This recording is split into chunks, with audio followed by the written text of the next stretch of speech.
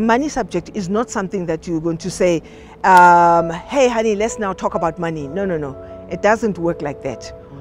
Someday when you do go out for coffee, you can start the conversation by saying, who's actually going to pay for this? As a matter of interest, who was struggling with money at your home?